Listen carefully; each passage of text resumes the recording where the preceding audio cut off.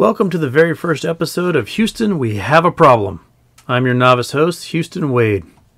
This podcast is devoted to defining problems that plague humanity, markets, and the planet, and seeks to solve these problems by suggesting novel solutions. I'm offering my apologies to any future listeners who are outside the United States. Sometimes the problems I identify may be quite ethnocentric, but due to the United States' unique position as a global superpower, what happens here often has ripple effects across the globe. The United States government is in rapid decline, as the entrenched status quo desperately clings to the past and is often outperformed by emerging economies. Economic disparity rules the nation, and as multiple crises begin to plague the economy, people, and the environment, we need to look at how to reduce harm and improve lives. Radical change to adapt to evolving conditions are paramount to reverse this decline and ensure continued success of not just America, but the world and democracy as a whole.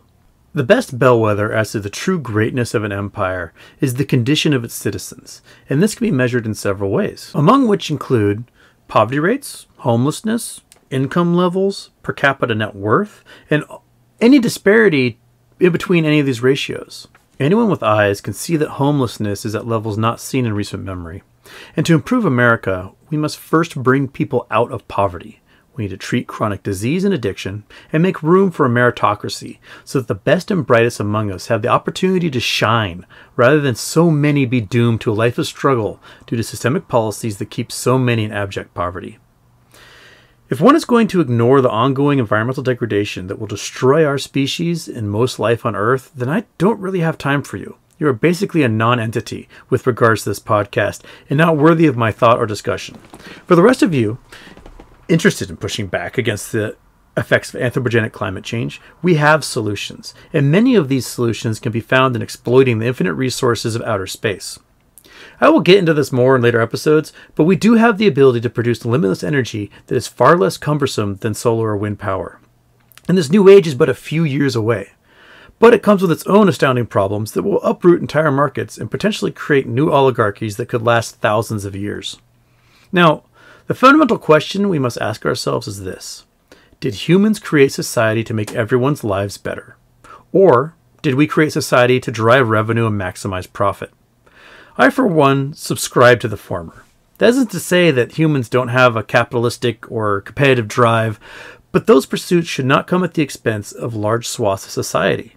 If our housing and healthcare markets create intractable numbers of homeless, then we have a moral obligation to obliterate the status quo and replace it with new markets that seek to ensure people are housed and cared for. We are a society, after all. This concept of creating society to make lives better extends to civil rights as well.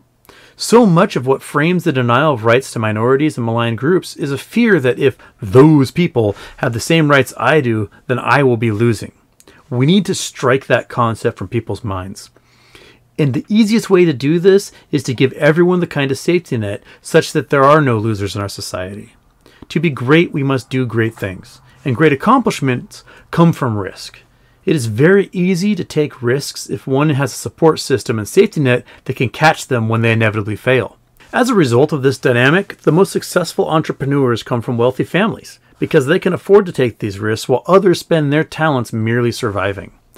If we as a society create systems and institutions in place to reduce risk for those not born to privilege, then we can see all of our population grow in wealth and health and standard of living. Economic disadvantage begets economic disadvantage, and economic advantage begets economic advantage. Let us remove the disadvantages and give everyone an advantage.